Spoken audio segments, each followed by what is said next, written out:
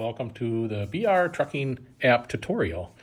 If you put your camera on a QR code saying BR Trucking app, and it will link you to our page. Once you've gotten to our link or our page, you need to put this on your home page. The way you need to put it on your home page is the square with the arrow up. Then you are going to find Add to Home Page, rename it to what you would like.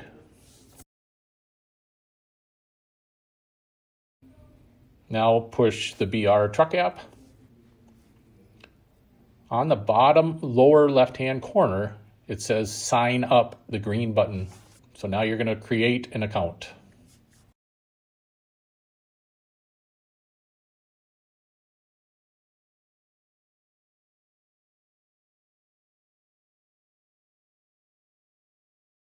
Now that you've put your information in and created your own password, push Create.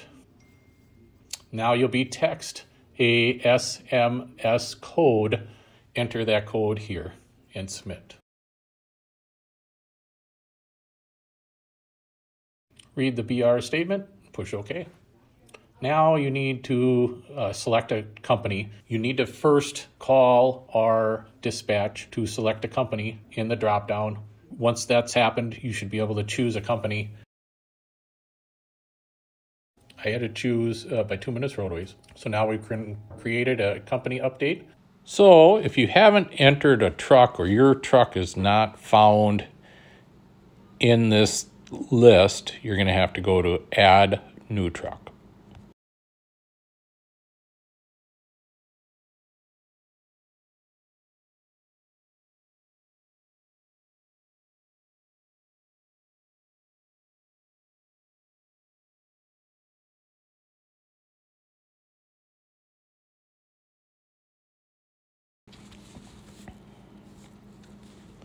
So I have added a new truck. For my information, I just put a truck number of 12 and I put end after it. You do not have to do that.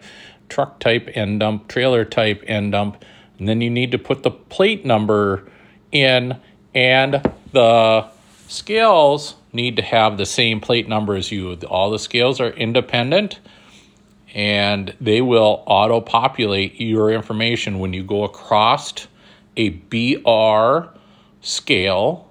If you go across another scale, such as Kramer's or Egg Industries, you need to then add that information as a load. I've put in 24.5 ton, an email if you're working for a trucking company, so your boss or whatnot. If you're an ITO, then it would be yours. If you have another truck, and just save.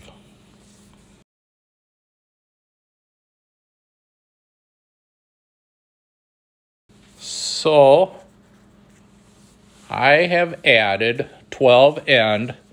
It hasn't refreshed the truck type yet, but it will.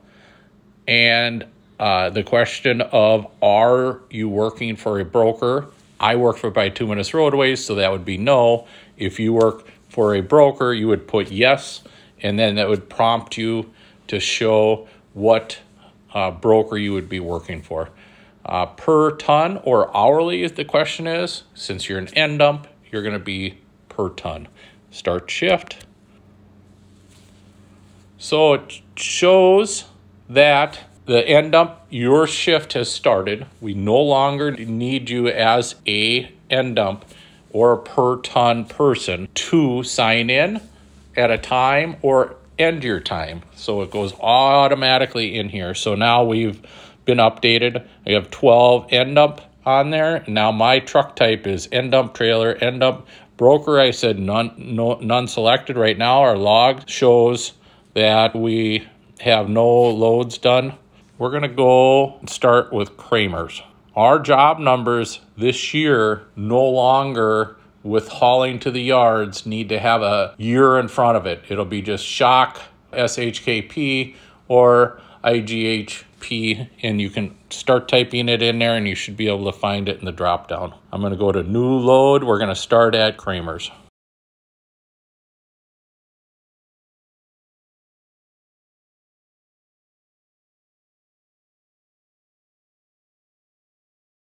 So for our first load, I have put a job number of Shakopee plant, then Kramer's. We're starting at Kramer's.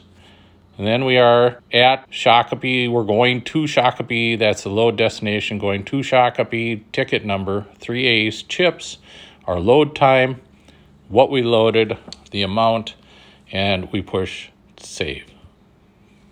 So this is your summary screen. Here is your last load that you loaded right here.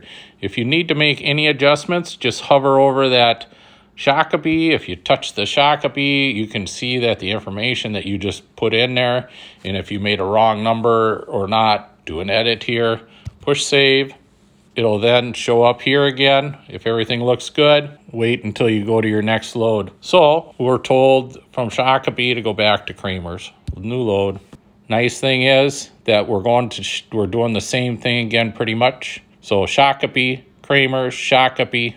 We're going to need a new ticket number, and the load time, because you're at Kramer's right now, should be popping up to about the same time as what your ticket time says. If you forgot to put a ticket in there, please back up the ticket time to correlate with the load time.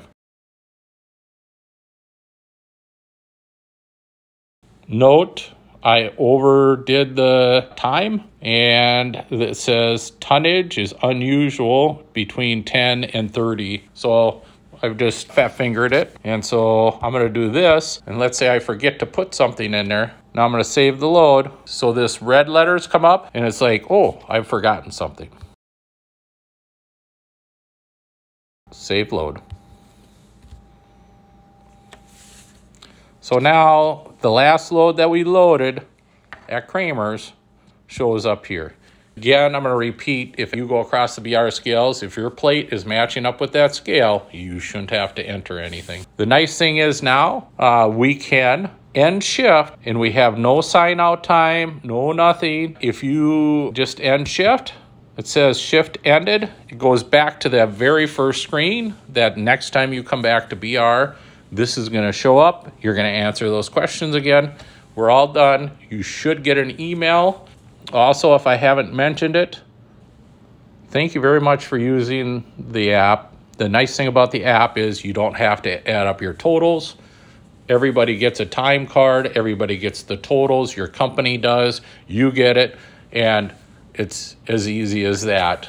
If you have any troubles, please go to our scale houses. There is a contact under menu if you need any help, and reach out to us and we'll be more than happy to help you. Thank you very much for using this app. Have a great day.